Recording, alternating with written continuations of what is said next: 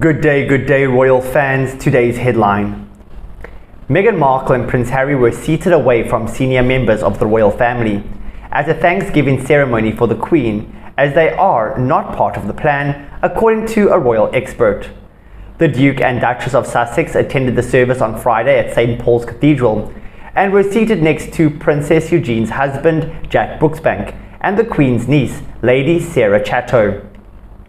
Meghan and Harry's attendance at the event was the first time since they left royal work in life that they have appeared together at such an occasion. Royal expert Ingrid Seward believes the couple's placement must have rankled, as she made note of the couple being sat behind the Duke of Gloucester, who is 31st in line of succession. Ms. Seward also believes the Queen left hints to the future during both her Platinum Jubilee and the seating plan of the service yesterday.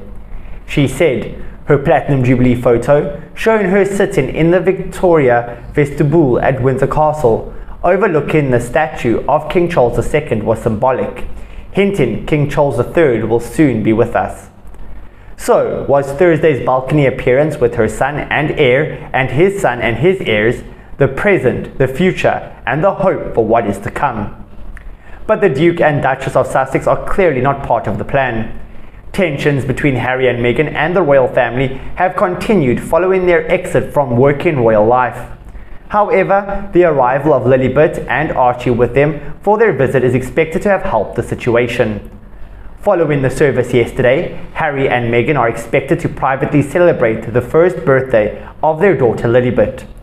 Lilibet is having her first birthday in the UK as the Queen's Platinum Jubilee celebrations continue. The youngster is visiting Harry's home country for the first time after she was born on June 4th last year in the couple's new home of California, USA. Royal commentator Omid Scooby speculated that Thursday, June 2nd, was likely to have been the first moment or the first chance for the Queen to meet her namesake. He also told BBC that Harry and Meghan want to be as low profile as possible during this trip. The Sussexes were not on the Buckingham Palace balcony as Jubilee celebrations kicked off, but were seen in a few photos interacting with some of the royal children. There's our royal headline for today, guys. Thank you for watching. Thank you for your support.